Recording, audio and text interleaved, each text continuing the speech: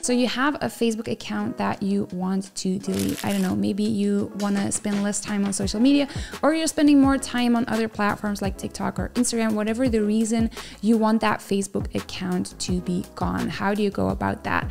That is what I will show you in today's video, how to permanently delete your Facebook account if you are using a laptop or a desktop. If you want to do this from a mobile phone device, we've already created another tutorial on that, and I'll make sure to link that somewhere up here. So without further ado, let's get to it.